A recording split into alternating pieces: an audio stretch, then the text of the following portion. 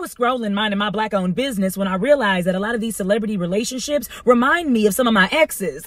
Let me know in the comments if you've dated any. First, we have the magicians. These people will not be held accountable for anything that they may do or say. They like to do the blame and block, which is blaming you for everything that went wrong in the relationship and blocking you upon confrontation. Then we have the wrecking ballers. Once they see that the relationship is ending and they're losing control over you, they'll come in like a wrecking ball to break your ass down. You're ugly. You're stupid. You're useless. They want to hurt you because losing control over your life hurts them. If they diminish your confidence, you'll think you don't have many options and you'll be forced to stay with them. The nat-nats. These people will not leave you the hell alone. The relationship is over. Not to them. They're gonna harass you online, still call you on your birthday, and talk negatively about everyone new that you date. Basically, you're gonna have to continue to speak to them until they've released you. The Mayweathers. These are violent people. You are scared to walk away. You hide weapons in various parts of the home in case they want to get lit in your shit. You often think about biting these people, calling the cops, or locking them out. And last but certainly not least, we have the eyes.